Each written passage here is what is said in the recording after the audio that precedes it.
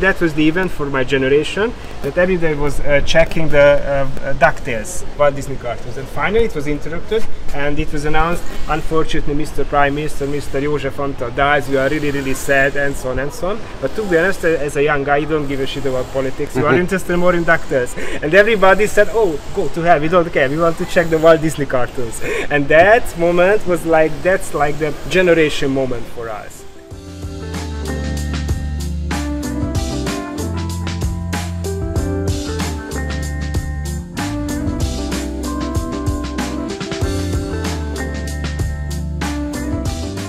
Hi, this is Fluffy Eric, and I'm here with Attila. He's going to be giving a tour. So, can you tell us a little bit about Budapest Flow? Yes, so it's a small sightseeing company, and usually we do like small group tours, like 6-7 people max, to make it like more like personal. And we never show the mainstream touristy things like the Hero Square, Parliament, Castle District. You can find it on your own, but the best way to understand the city or like the society better is to see street art.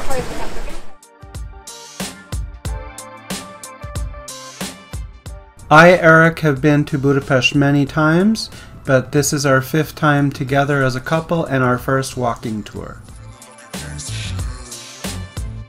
So guys, this mural is dedicated to the refugees in general. This is also commission-based art. The money is not from the government, they don't support any of the refugees. The money was from the UN Refugee Agency. And as I mentioned, this is dedicated to the refugees. And this refers to a really famous picture. Do you remember which one? No? It was a cover of the National Geographic in the 80s, the girl of Afghanistan. And that was really iconic face of the refugees. I'll show you, I'm pretty sure. Just a sec. This one, I'm pretty sure. Yeah. As you can see, guys are different. Of course, it's not one-to-one, but the artist uses a source of inspiration. And there's also text over there, but it's hidden. One family told one by one is too much. 有一个缺点。The refugee girl. This is Budapest's historic Jewish quarter, District VII, also known as Erzsébetváros, where you will find synagogues like this one, Rambach. We also stay nearby.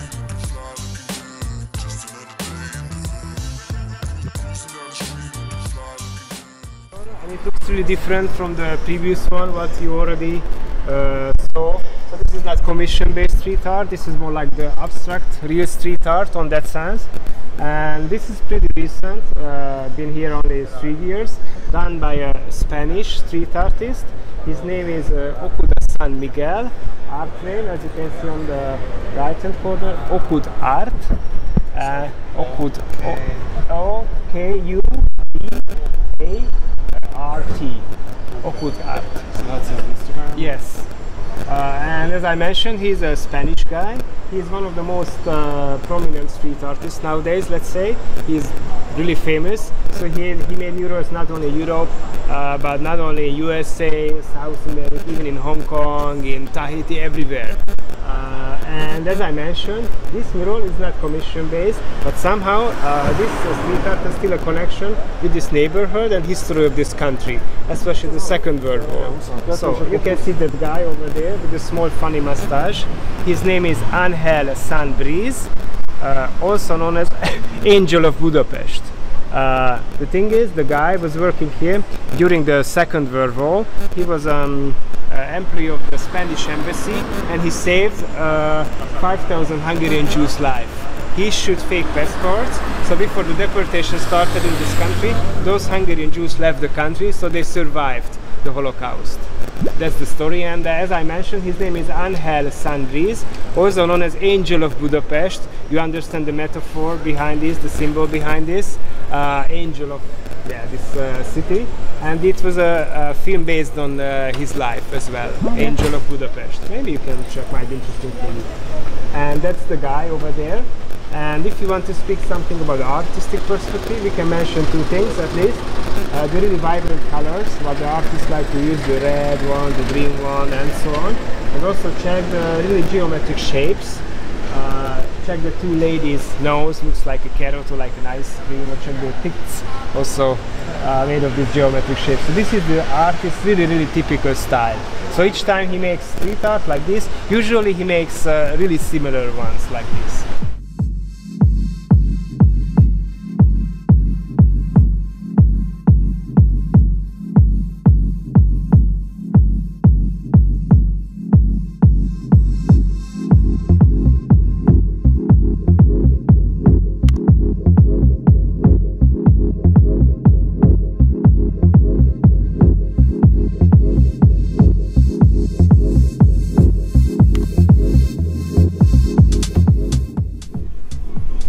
We're just taking a break from our little tour, and we're going to talk with Attila, the owner of Budapest Flow. Exactly.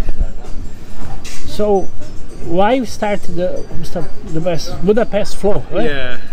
So I started this company 4 years ago, and first I did tours around these ruin bars. These are the cool and trendy bars.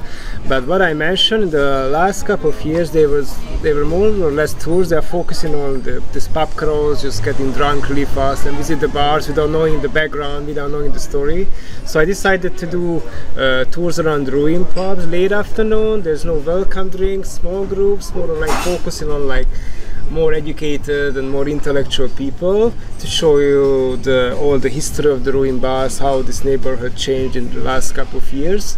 And then also this neighborhood, there were so many new street art pieces, and I was always interested in street art, so I decided to do street art tours like this one that we are making. This is one of my favorite tour. The reason why, one hand, there's always something new stickers, something new paste stuff, something new wall paintings, murals. So I have to be always like up to date on that sense. So even on the tour, I find something new one, which is still interesting for me. And the other tour what I really like to do, we have one neighborhood. It's called District VIII. Used to be really slummy, really bad, dodgy. 10-15 years ago. Now it's totally changing, totally gentrifying, but we are in the middle of this whole gentrification, and this is also really interesting. That's the more or less the less touristic part of the downtown. It's totally not visited by tourists, unfortunately, but I guess in a couple of 5-10 years later on it will be more like popular. But now it's really interesting. It's full with like hidden bars, smaller bars only visited by locals, some cool art galleries, art neighborhoods, still really beautiful, interesting buildings, but a bit still like dodgy. What do you like the most about Budapest?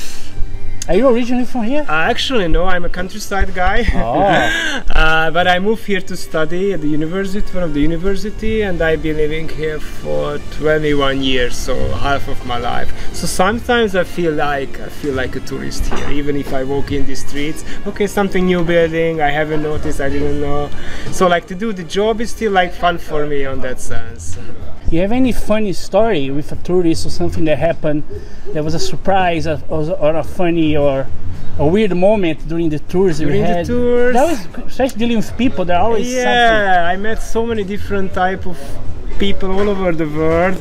Yeah, we have like as I already mentioned, these pub crawls, these bachelor parties, tech dudes. So like the Brits, they have really bad reputation here. They're drinking so fast, and it happened a couple of times.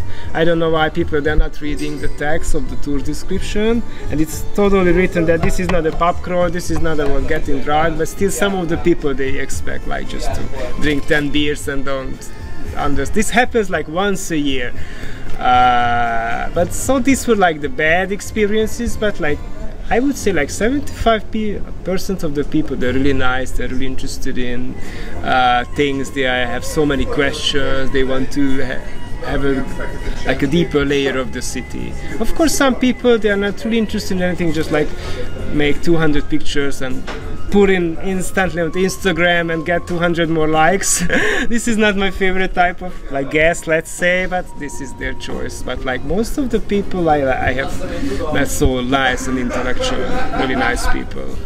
If I go in a city, I always find the street art tours. That's the best way to understand the deeper layer and the alternative side.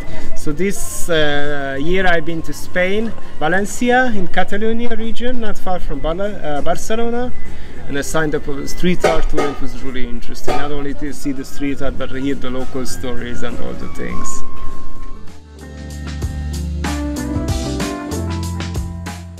So guys, this is also a sticker, as you can see, done by a young Hungarian street artist, a guy. He works as a web designer for an IT company, and his name is Mark, and art name, if you want to check on Instagram, 0036 Mark. And guys, 36 Mark. And guys, what do you think? What does 0036 refers to? 007? No, something else. 00. 36 is the area code. Good one, country code of UK. Like plus 44 is USA, plus 1 is USA and Canada, plus 36 is Hungary. So Right. I'm the Hungarian guy, and he's almost like old as me. So he was young in the 80s. He was born in the 80s, and the guy, he mixes usually like comics and all the like cultural references back to from the 80s. You know, we had communism here for 45 years, and he mixes with like contemporary things or like historical things, and just to understand the context, you can see this. Do you know DuckTales, Yeah, the Walt DuckTales. Disney cartoon? And again, like historical context. So during the 70s and 80s, when I was young, back at my childhood, usually we were always just checking the different communist countries' comics, like from Hungary, of course, Poland, Romania, Bulgaria, Soviet Union that time, but we were not allowed to check the Walt Disney cartoons.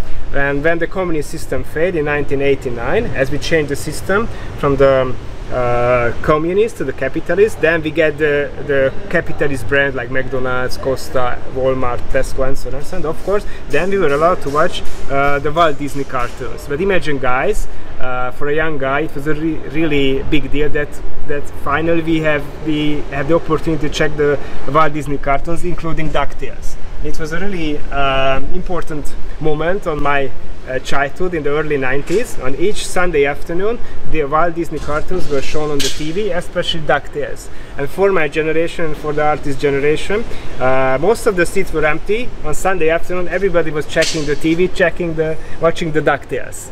And you can see the title of this street art is not DuckTales, but Antal Tales. So you can see that guy, this one. His name is József Antal. Maybe you have heard about. No, not yet. Actually, he was the first prime minister after the fall of communism. So he was the first democratic elected way of prime minister of this country, József Antal. Okay, Antal, that's his name. And unfortunately, he had cancer, so he died before his term finished. And when did he die? Of course, Sunday afternoon.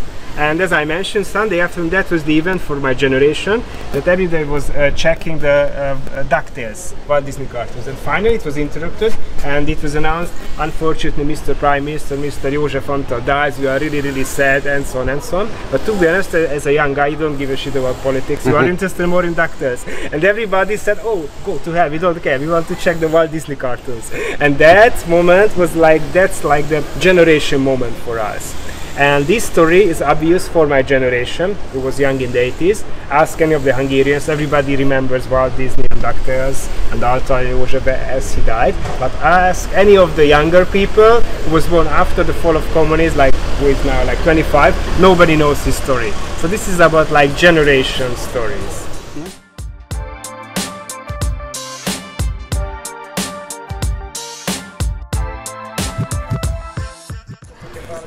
Yes. You have seen the Vasky Orban sits on the train. And there's one more, unfortunately somebody overtagged. But still I want to show you the artist is unknown. It's about politics. So you can see the guy, he is the Prime Minister Viktor Orban.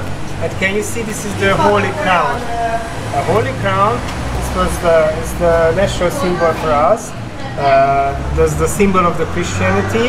So, first King Saint Istvan, therefore they call the basilics, received the crown from the Pope in the 11th century. So therefore this country is recognized as a Christian country. And as you can see, somebody adds the Holy Crown into the head of the Prime Minister to emphasize, to show you, hey, you are not acting like a president, but you are acting like a king. And now the Holy Crown is in the parliament. Oh, beautiful, yeah.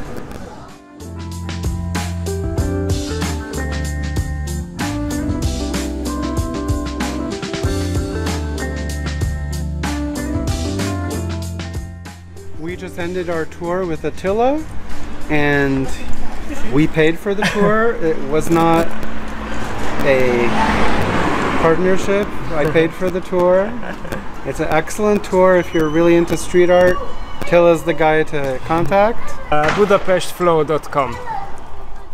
It was a great tour. Strongly recommend it. Getting this kind of tour is very interesting because, especially meet somebody local, they can show you around, explain things. And things that we wouldn't normally learn about. In his case, he loves arts and culture, so he not just talk about the murals. He explained the history, the background of things. Political information. He showed pictures of other things to give us examples. So he really loves what he's talking about. You can tell from the way he speaks about it. And he has other kind of tours, other lengths of tours. There are many interesting things. So if you're in Budapest, look for him. Definitely look for Budapest Flow. It's really cool. Like we said, we paid, there's no propaganda, just like to recommend interesting things to do.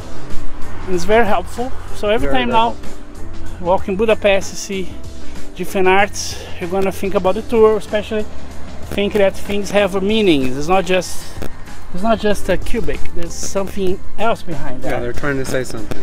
Yes. So now we go. So follow us, subscribe to us, click on the bell to let yourself know that we have a new video out. Do you like culture?